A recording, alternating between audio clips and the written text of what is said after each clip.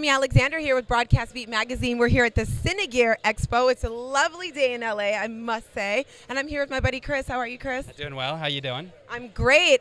We had to stop here. So you're all about camera control, and I know you guys have rentals that you give out. This bolt, it intimidates me. Let's talk about this motion control. Yeah, absolutely. So behind me you have the high-speed bolt motion control camera crane, and it has a Phantom 4K attached to it.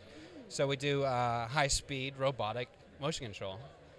Wow, that's amazing. So is this something, so you guys have, under your roof, besides the bolt, what other options do you guys have so that people can have the motion control with your, for your clients? Right. So we do remote heads. Pan tilt is the ulti head. Okay. From there we have a rig called the modular that the ulti head goes on. Okay. And this is going to be really interesting trying to explain without any photos. So it goes from a small rig, which is a pan tilt camera, pan tilt camera on track, which is the modular. Okay. The Milo is our traditional larger crane used for tabletop, live action, cars, you name it, anything from a little tiny watch to a big Mercedes or whatever it might be. And the bolt is running on the same track as the Milo. Wow. And so this is a high-speed move from the bolt. And here it goes, ready? Yeah, let's take a look. Moving. Yeah. Woo!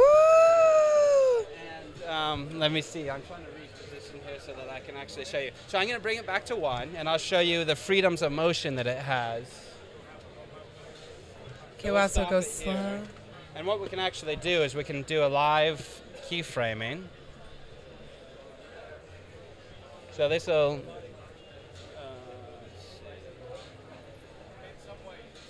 allow us to move it up and down.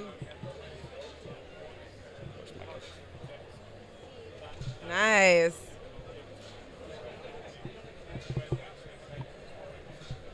If we wanted to do a quick program like this, so let's go up a little bit higher. We'll program that as our #1 frame.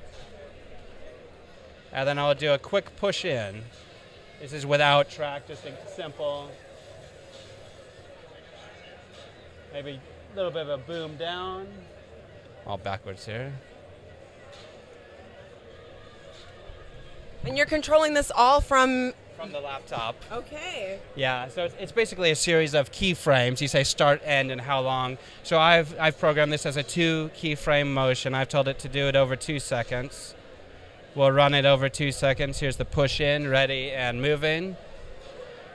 And then now what I'm going to do is I'm going to say, okay, well, how quickly can I run that? I'm going to check the move. It says I can do it in 74 frames, which is just under a second. And here it is, under a second.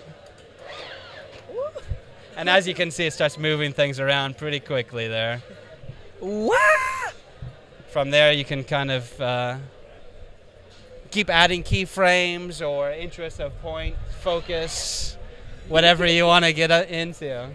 It reminds me of a roller coaster, I think that's why. And I just feel like if I was sitting on top of that thing or something, I don't know. It just moves really quickly. I think that's amazing. Yeah, so the main thing is being able to film 1,000 frames a second. So 1,000 frames a second, broadcast 24 frames is 42 seconds. So 42 seconds is longer than the typical commercial you have. So how do you have to move it really quickly, and in that 42 seconds you can get that 10-second maybe of sweet motion where the bottle pours or whatever it might be.